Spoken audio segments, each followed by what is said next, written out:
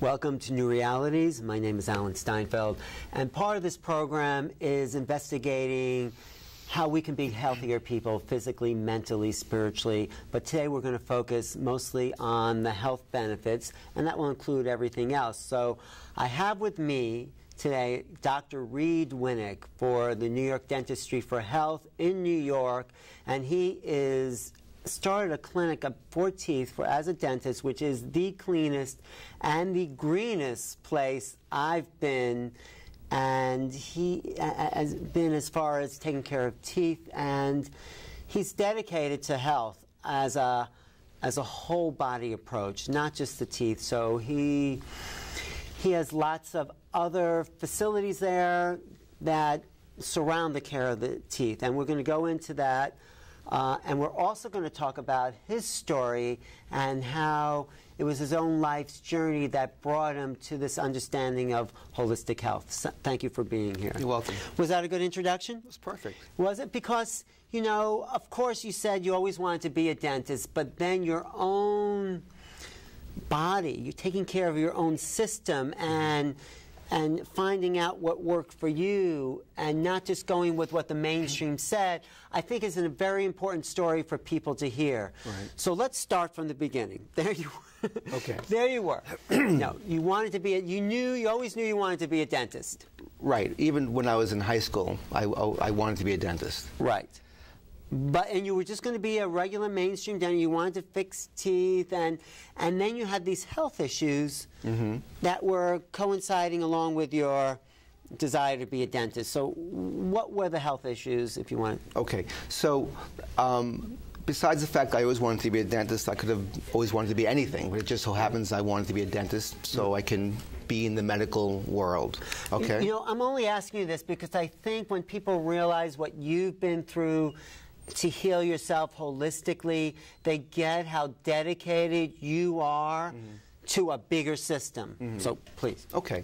Well, so as a young child growing up, I was always having stomach aches, and I was always constipated, and I was always having pain when I was eating my lunch or my dinner. And I went the traditional route back then when you go to your doctor and they say, well, take, you know, either mineral oil or Senokot and to work with the constipation. But that was my whole life, and I just dealt with it. And if I went to the bathroom 3 times a week, I was thrilled, and that was just the way it was. No one in that time ever said, well, it might be what you're eating or diet. Did they ever? No, that wasn't even, and I had I had a delicious diet. It was full of cookies and candy and, you know, everything that you would avoid today if you were looking to have a healthy diet. I grew up on, you know, tons of juice and soda, you know, everything that... Typical American diet, pizza and American cheese. And, exactly. And you just had this stomach issue that you had to just deal with. Right, yeah. Because it was my issue. No one else in my family had it, so that was just what I was dealt with. So I went on, and then when I went to college in the early 1979, early 80s, the same issues would flare up, and I would have some problems, but we just dealt with it, you know. You dealt with it how? Just by basically just dealing with the fact that I have pain. There's not much I can do about it. You just dealt with the pain and went on with your life. You know, when you have these minor little symptoms, you don't deal with anything until it becomes a bigger problem, and then they say, oh, you have this. So the early warning signs were probably there, but nobody was picking them up. I know I wasn't, my parents weren't, and it's not that they weren't there for me, they just didn't know what to do. Right. So when I was in... I came home my freshman year of college, 1980, and I was home for about a week, and I had a tremendous stomach ache. This is after a whole year of my freshman year in school. Stomach aches, you mean there was pain in your abdominal region? Severe... I'm talking about like having a knife being jabbed in and turned. Wow. I mean, that's the kind of stomach aches I would have. Wow. And so I woke my parents up, and they took me to the hospital, and I was brought to the emergency room, and they did an x-ray, and the resident came in and said, you know, your x-ray looks fine, but it seems that your appendix, you have appendicitis, we should go in and remove your appendix. I'm like, okay, great. So they did like an emergency kind of surgery. They took my appendix out. And when I woke up, I spoke to the gastroenterologist, which I didn't know what that was until that day. But you were already familiar, you were already in medical school, not really. I was an undergraduate. I was still in college. Okay, so you talked to the gastro, and what did he say? And so he said, well, your appendix was fine, but we saw your ileum was inflamed, so which is part of your small intestine. So we cleaned that up. But we took your appendix out just so we know that won't be a problem in the future. And they just did it anyway. Yeah. Well, if you read the medical books, it says appendicitis can mimic Crohn's disease, so it's good to have it removed. So you had Crohn's? Well, that's what it's coming up. Okay. So, but he then said to me, "You've got Crohn's disease." He told you had Crohn's. Right. By looking at when I was open, Crohn's disease is an irritable bowel syndrome. Right. Basically. Right. So my intestines were all inflamed. So then, from that point on, I was being managed by this doctor from in Long Island, who was a specialist in the area, who developed all these instruments to go up that area and look at it, you know. And I was on azulfidine and prednisone and a gram of amoxicillin every day. And you were going to be on that the rest of your life? The rest of my life. This is how it's being managed. And the only diet restrictions they give you is you can't have roughage. Roughage being? Like raw salads or vegetables that aren't cooked. Because that would irritate the... Or like apples, because it's too rough and your opening is constricted and it would irritate your intestinal tract. Wow. So they want to keep you away from all that, which is kind of the opposite of what you would consider doing. So I went through now college on this program, and you know, I was doing okay, but I still had to watch what I ate, and I still had these ongoing stomach aches and things like that. At one point, I had to take off a part of a semester and go back during the summer to make up, because I still wasn't as strong as the average student was. Right. Then I applied to dental school, and actually, I started at the University of Pennsylvania. And my doctor at the time said to me, you know, you sure you want to go? And I said, I don't want to miss a year of school. I'm fine. Well, I went, and I basically lasted 5 weeks. Wow. While I was in school, if I couldn't even eat a meal, a full meal. I would sit, if I had like a bowl of soup on the way back to school, and I had to eat in a restaurant. I couldn't eat regular school food because it was too limiting. So I would like throw up like in the back of a building. I just couldn't hold anything down. I couldn't sleep at night because the pain would keep me up. And this was just an aggravation of the inflammation. Yeah, I mean, whatever I was doing, that treatment I was on wasn't working for me at the time. So 5 weeks later, I go home, and I basically drop out of school. I now weigh like 128 pounds. What year are you in at this point? 1983. You're in your undergraduate. I'm in my freshman year of dental school. Dental school, right. Right. So I come home, I weigh 128 pounds. Right. I go to a new doctor who's a specialist in New York City. He changes my program. He gives me more drugs, different drugs. He gives you different drugs. Those old drugs weren't working, but he still doesn't deal with diet. Right. Yeah. Right. So now I take the year off just to recover, and now I start my freshman year in 1984 at New York University here in the city.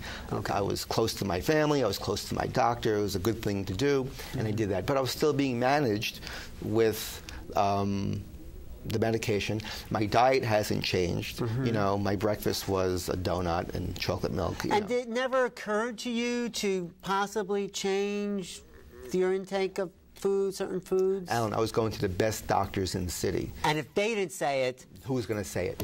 People from around the world go to these doctors. They come here for their, so I'm like, who knows better? Right, you know? so doesn't that shock you now, looking back? Yeah, well, yes, because the information is not like hidden in some special book. Right. It's out there that anyone is open and available to see. Right. The question is, well, why are they not seeing it? What's missing? Yeah, what's the disconnect? That's shocking. That's shocking that the best doctors in the world. Right. And so we'll go into what the disconnect, but go ahead, finish where you... So now I think it's probably my second or third year of dental school, and now, see, what happens is they don't do surgery, they don't remove anything until they see that you'll get like an abscess or something that's possible more dangerous than your symptoms, because they know even if they do surgery, the problem will come back. They do with Crohn's disease. Right. So anyhow, so now I have an abscess developing inside my intestines. Wow. That's could be a major problem. So I go in for surgery, and they cut out like a foot of my small intestine. Wow. Well, I can tell you, in the hospital, I gained a pound, because to me, I was able to eat for the first time in years with no pain. So whatever they were giving me was tasting delicious. And I finally was able to eat, and I was like, I should have done this 3 years ago. I was so thrilled with how great I felt. So anyhow, so then I went on my way, and I'm eating just like I was eating before, but now I had less of a 12 feet, 1 foot less. So things are great.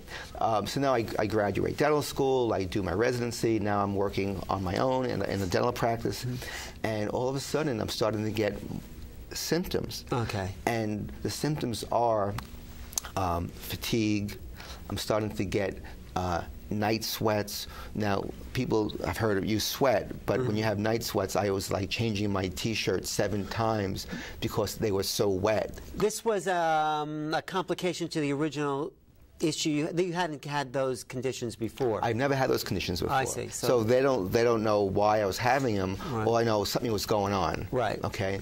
And when I was working, I would work for an hour, and I would have to sleep for 2 hours. Wow. When I was, but talking about you're sweating, I would have to put like a Bounty towel under my arm. Wow. Because my whole entire shirt, down to my pants, would be wet from my perspiring, my whole body. So I was something was going on. Yeah. I went to my doctor, the great ones, and I told him I was sweating. He said, well, you should change your deodorant. And I'm like, I already use Degree. You can't get better than Degree deodorant. That doesn't even make sense, that you're sweating and you should change your deodorant. I mean, it's frustrating just listening to that comment. Well, especially today. But what happened was, it turned out that the infection had went into my rectum. Ooh. So now you need to go for rectal surgery. Ow. And it's not fun to discuss, and it's not fun to have, and well, I can say it takes 6 months to recover from rectal surgery. Wow. So anyhow, so let's just say I had the rectal surgery, and 6 months later, almost to the day, all my symptoms are coming back again. Again, the same thing. And I can hardly function. I'm on disability now. I'm out of work most of the day. Were you really emotionally frustrated and upset with it all, too? I mean... Yeah, I'd say, you want to do something, you want to get your career going, you want to do your dentistry, and you can't. You can't do, I'm a very go-get-it kind of person. I want to be able to do something. Wow. So it's frustrating not being able to, to say to someone you have to sleep for 2 hours during the day. It's kind of frustrating. So it started to come back, even after all these surgeries. So, okay. Yeah. So now I decided to go to a different hospital where they have a better procedure, where they go higher up in the rectum, and they do a whole bunch of other stuff. So, but now it's another 6 months. But now I'm recovering, and all the symptoms again have gone away, and things are going good. Wait, you did another surgery? Yeah. Oh, you did a second rectal surgery? Right, because everything was coming back. Oh. And I didn't know all the symptoms were gone, because with the rectal surgery, you have this big hole in your butt. So everything is coming out, so there's nothing backing up. Oh. Now that the hole closes up, as it heals, it's now there's no no place for everything to go. So now it's back in my system. Oh. So now I go for a surgery with a new person. And it's now another 6 months. So now I'm healing and doing all this kind of stuff. You're like in the war zone. It's like, this is... Yeah, this is serious. Wounding. Yeah. Deep physical. That's awful. Yeah, and this is the brief of the brief version. Anyhow, so now I'm starting to feel better, and I have a very strong passion for treating patients who have TMJ, jaw joint problems and things like that. So I belong to an academy, and I wanted to go to my academy meeting, which I missed the last year. So my wife and I had plans to go to Washington, D.C., where this academy meeting is. Well, just to further your dental... Yeah, just to learn how to treat TMJ patients. Right, okay. Okay. And almost a week before we go away, all my symptoms start coming back again. Again, even after this? Even second surgery. And I couldn't, so I said, listen, I'm going away. So I saw my doctor, and he's like, well, here's your choices. We can do another surgery. We can put you on some other medication, like 6-MP, which they give the kidney patients, and other immune suppressive type of drugs, or we could do another surgery, but this time it'll be higher up. Oh my God. You'll have to wear a diaper because you won't be able to hold your bowel movements. For the rest of your life? The rest of my life. Oh my God. And this is your choice. And I said, let me think about it. So I decided to go to my TMJ meeting with my wife, and at this meeting, I had when we had time off, I couldn't even go shopping with my wife. I couldn't walk around the mall. I just had to sit and rest. That's just how debilitated I was getting again. And the first day of the meeting, there was these two doctors, one from Germany, one from Seattle, and they were talking about, as TMJ dentists, how to treat a chronic pain patient. So they bring up Crohn's disease, and they bring up gluten as an irritant causing Crohn's disease. And I'm like, what's gluten? I never heard of this word. And I'm a doctor. I still never heard of this word. And I went to the best doctors in the world. They never heard of it. They never told me of this word. So I go up to her after the seminar, and I said, what's gluten? And she says, it's found in white flour and grains and wheat and rye, and barley. And she goes, it's an allergen, and people who have Crohn's disease are commonly allergic to this. I'm like, oh, so I give her my story in 5 minutes, and she basically says, well, she pulls my arm down, and she pushes on it. She does kinesiology. She taps on my head. She taps on my back, doing like NET, like an emotional release technique. And she says, you have an allergy to gluten. Just stop eating gluten. And you'll be fine. You'll be fine. Right? So I had to go to my wife and say, where's gluten found in? As I'm walking in with pretzels, because I didn't know what gluten was, Right. And she said, well, you can't eat those. There's gluten in them. I'm like, oh. So I stopped eating. Now, my diet, while I was on the program with all these other doctors, every night, big bowl of pasta. Because pasta is good for you. Because it's easy to digest. But it's also carbs, and it's healthy. American diet pasta is really healthy. So I'm eating this every night. Full of gluten. Full of gluten. Wow. So in 5 days, all my pain, all my drainage, all my night sweats, all my low-grade fever, all my loose bowels, everything clears up. Wow. So I call my doctor up and I say, hey, doctor, I just went to somebody and they said I have an allergy to gluten, and I feel better. So he says to me, well, Reid, you're in denial. And I said, doctor, I'm not the denying type. It's either black or white. I know. Either you're in pain or you're not. I know how I feel, So your doctor said that. Right. So he said, well, come on in, let me take a look. So I come in, and he looks at me. He says, no, it looks like you're doing better. He goes, maybe you've got celiac. I go, what's that? He goes, that's what babies get if they have like an allergy to wheat when they're infants. They cry a lot and they have stomach pain, they have gas. Maybe you've got sprue, which is another word for celiac. And I said, okay. He goes, well, let's do a duodenal biopsy. I'm like, what's that? Well, they do like a little tube, and they take out a little snippet of your duodenum, and they send it to a lab, and they see if you have an allergy to gluten. So now it's like 10 days later or 2 weeks later, I come back again. Wait, did you do the biopsy? Oh, yeah, of course. Oh, you did do it, because your doctor said. I'm a doctor. I mean, what else should I do? I mean, even after he never ever mentioned the allergy to no. So you do the biopsy. Wow, you were really And what I know from today, by the way, yeah. Okay, the best way to test an allergen is to eliminate it and then reintroduce it 2 weeks later, see if your symptoms come back, and then you know if you have an allergy to something. Okay, so the results come back, right, and it's negative. You don't have. I don't have celiac. I don't have sprue. But he looks at me and he says, "Well, you're doing better than even when I saw you 2 weeks ago. Keep doing what you're doing. I mean, it's working. You might as well keep doing it." And that'll be $1,000. Well, you took insurance. Okay. No. Okay. But he turned to my wife, who he also treated for esophageal reflux and constipation. And he said, well, you don't need to go on a gluten-free diet because you don't have the same problems that Reid has.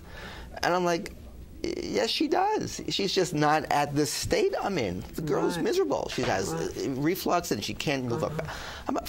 Why not? Isn't it obvious that there's an issue going on here that needs to be addressed? This was a wake-up call for you. I mean, this was like you're starting to say something's wrong with the mainstream if they're not looking at these other issues. Right. I mean, you... Right, but now it's just I'm on the fringe of understanding. But you're starting to, like, wake up to something, right? Something's starting to click in here, right? Yeah. I mean, I'm like, well, there's something's going on, and why would one person tell me one thing who got me well, and this other person tell me the opposite from my spouse? Who's not getting you well. Right.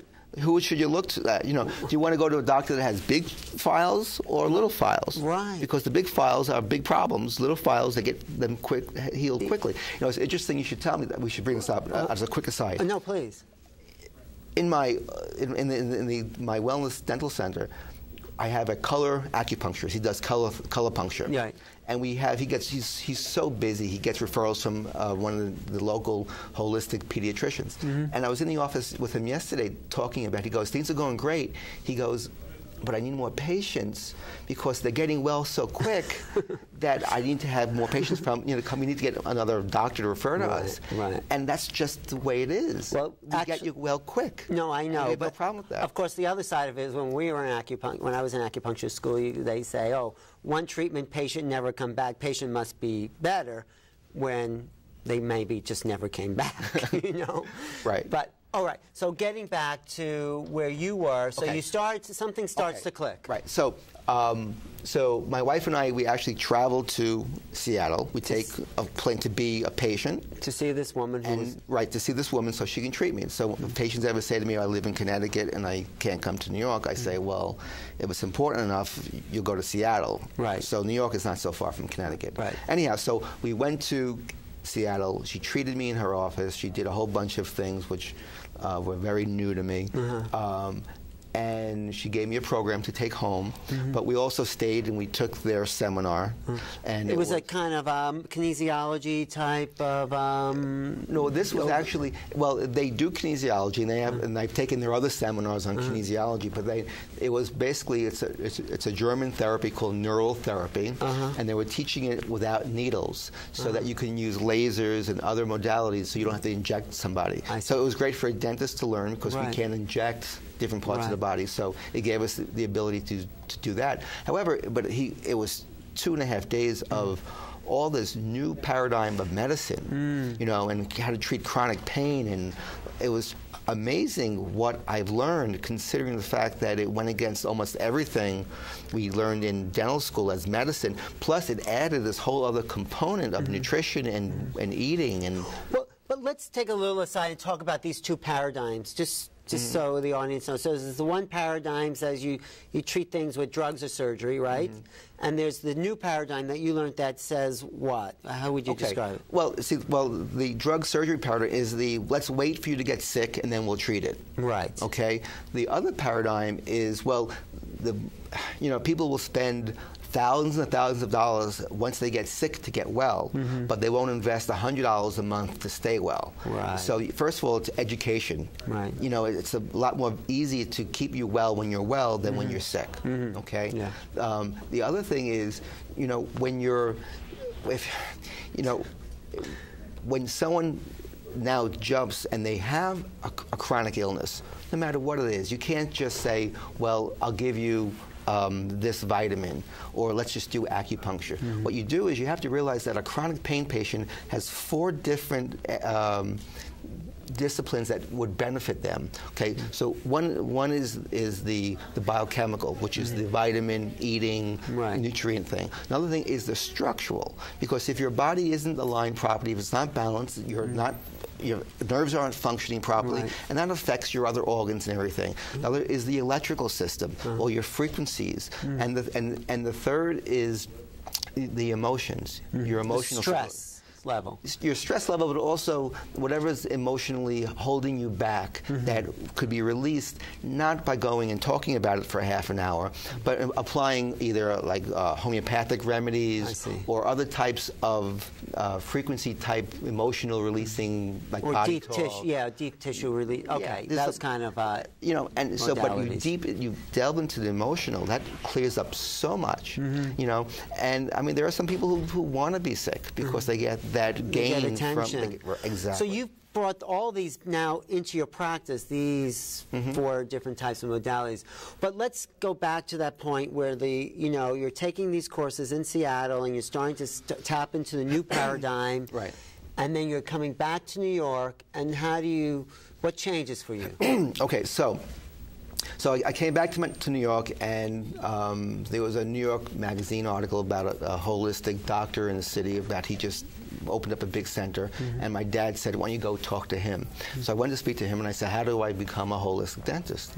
And he said, well, you go take Hal Huggins' course, who's a dentist in Colorado, who's taught hundreds of dentists on this mercury detoxification protocol. Okay. So I go to his seminar. It's like 2 3.5 day seminars I take almost every back-to-back, and I learn what it takes to build a wellness dental center in terms of the environment and how to keep the air clean and what to do and how to also protect the patients during the treatment so they don't get more mercury in their system when it's removed. Because if, they say, well, you get more mercury when it's removed than if you just leave it alone. That's true. But if you remove it properly and safely and you contain it, then you don't get more mercury in your system when it's removed. Was that already sort of a click that the mercury was affecting you? Because you're taught to use mercury in schools, right? Right. And then suddenly someone says mercury's not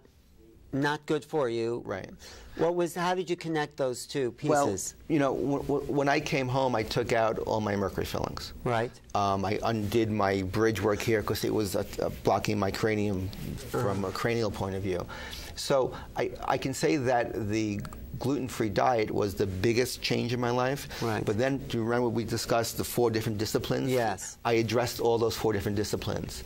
And that's what then got me to the next level, because from that point on, I then saw an Ayurvedic doctor who put me on a detox program for parasites and to clean my gut up because of all the years of antibiotics that I was on. So I kept going and having more work done for the internal system, to get me healthy.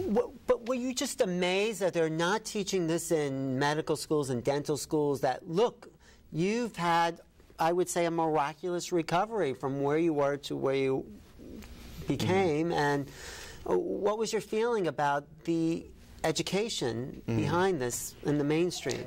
My feeling was that the education got me to a certain place, and for whatever reason I was blessed to get to this other place, and it was really my TMJ academy that got me here, which was part of my dental education. So if I didn't become a dentist, I don't know if I would have ever found this whole paradigm. Right. So I really, it was a dentist that introduced me to these people. Right. So, listen, there's dentists and then there are dentists. Right, but you saved your life. I would say you saved, and you're saving other people's lives as well because of... I'm not saving anyone's life. You're helping them heal. I'm not helping anyone heal. Oh, you're not? What I'm doing is giving people information. Oh. Okay, because here's the key to anything you get out of today, and this is the whole point of me being here. Okay. What I say means nothing. What's really important is what you do with the information. You have to take action and change your life, change your road, do something. If you realize that you're following the same mundane cycle and it's not working, then realize that maybe you should change and do something different and take action on some new information. And that's what I did. I remember, here I'm a doctor. Right. 9 years of education, and some lady who I never met pushed down on my arm and said, you have this problem. I didn't look at her and say, oh, you're a nut. I said, well, this is interesting. Let me see what happens. Let me give it a chance. Yeah. How am I going to explain it to the genius doctor when I get back to New York? Yeah. That was my next thing. I didn't tell him what I did because he'll think I'm a bigger kook. But reality is, for whatever reason, I just had enough faith to say, you know what, I don't want to be this way anymore, and let me move on.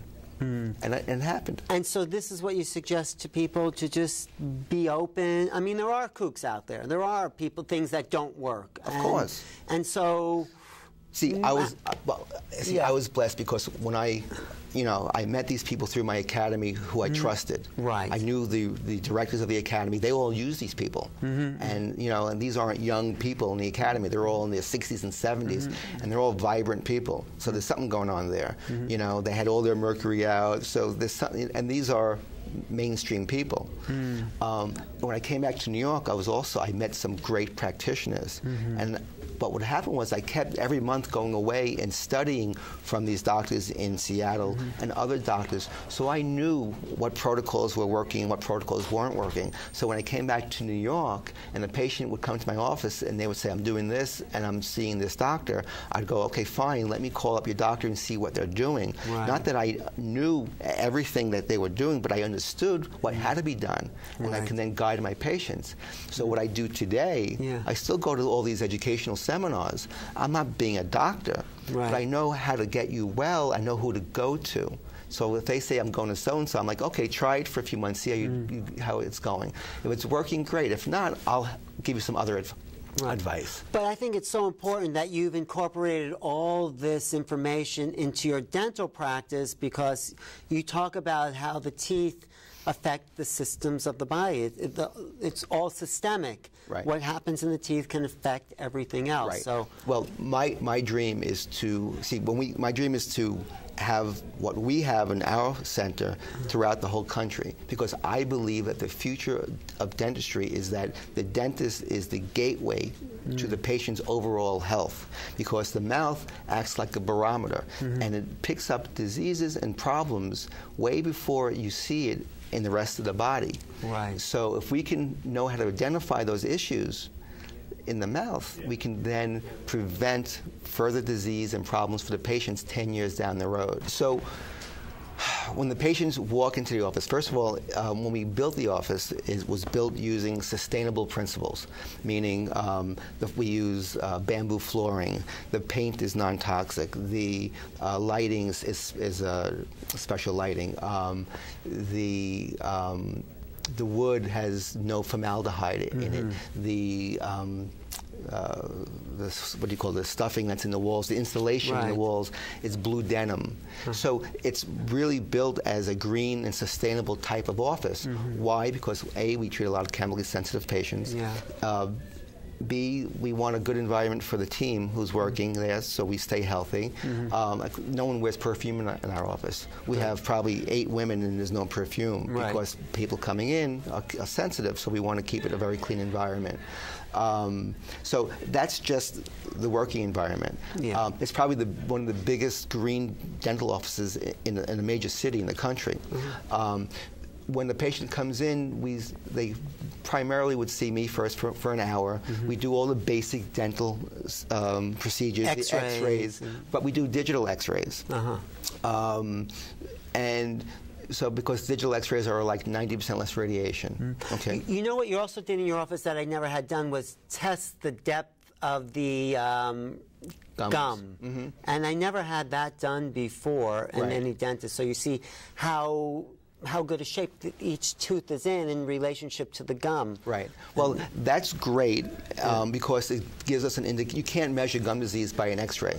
You need to actually measure the pockets, and that gives us a view of your past. Right. Which is good because you want to know where you are and where you've been. However, I want to know what's happening today, right now. Okay. So another test that we do is we actually take a sample of the bacteria under the gum, we put it under a little microscope slide, and we look at it. It's like doing a culture. So because we know that the bacteria under your gums could cause the bone loss, plus all the other systemic illnesses we discussed earlier today. So I want to be able to identify that. Just looking, you can't tell. It's almost like if you went to let's say you had a child and they went to a mainstream doctor, right? And the tonsils were red, and the doctor looked at it and said, oh, they're red and inflamed. Well, your gums are red and inflamed, right? He says, well, before we treat it, let's do a culture. Maybe he has strep throat. Well, he's not just going to go and treat it.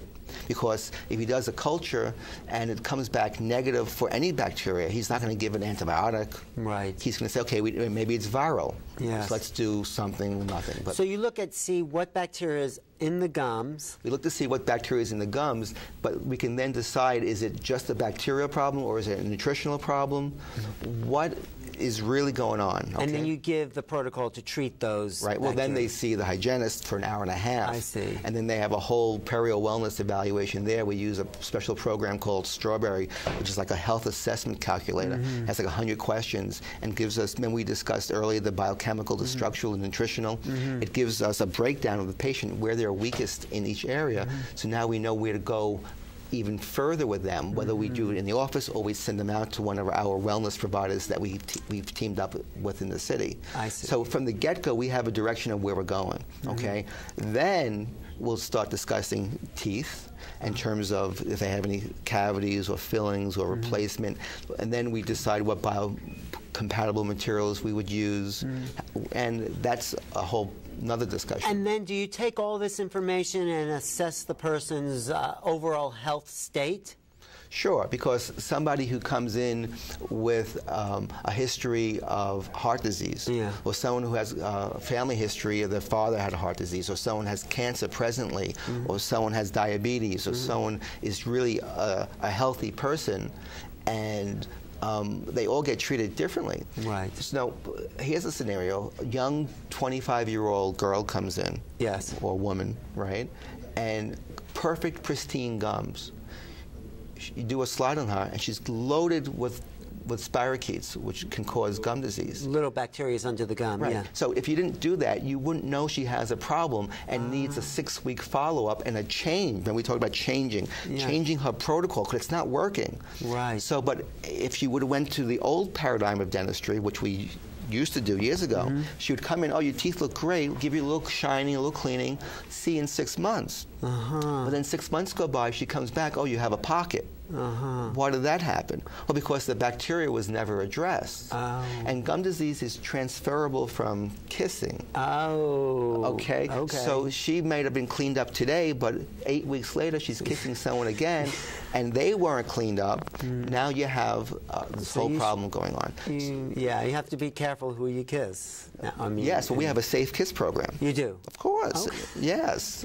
Very important, But so when the patients go through the procedure now with the hygienist, before they even start with them and start poking around and doing a more in-depth gum evaluation, they ozonate the gums so the infection isn't pushed around the bloodstream from the start. Wow. It's so important what you're doing to maintain the overall health of the human being. Are you encouraging other dentists to go in this direction? Because most of them haven't. I mean, we are, and I just was part of a seminar about a month ago to a bunch of dentists, explaining to them what you can do in today's dental practice for the future, and how important it is, because now we're the go-to guys. We're the guys that are responsible for diabetes and heart disease and certain inflammatory cancers. Well, it may sound silly, but I feel that by being so sick, I was blessed, because it gave me the ability to, A, be there for my wife, my kids, and know that I'm helping them grow up and be stronger than they are. The pleasure that we see when patients come in and then we give them advice that is contrary to what they were told, and it's simpler and it's easier for them, and just to see them happy and smiling that we've made a difference, or that we've actually listened to them and we didn't throw them off as being kooks, and that there is another way.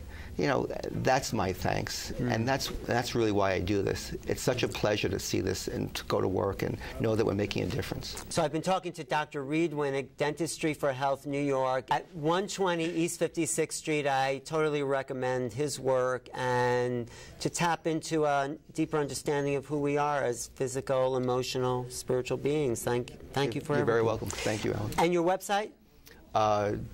www.dentistryforhealthny.com. Thank you. Thank you. This is Alan Steinfeld for New Realities, and if you have any questions, email me at newrealities@earthlink.net, and check my website, newrealities.com. Thanks for watching. Thank you. Thank you. That was great. That was very good.